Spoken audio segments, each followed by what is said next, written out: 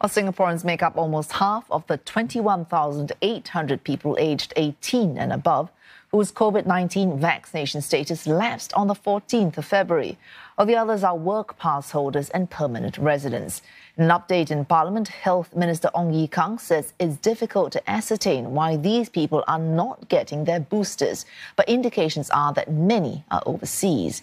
He adds that among Singaporeans not boosted, the majority are seniors aged 60 and above. A common reason for not getting booster jabs is that they seldom go out. They feel they are adequately protected with their primary vaccination, and they prefer to delay their booster vaccination. MOH will continue to encourage individuals to come forward, take their booster shots when they are eligible.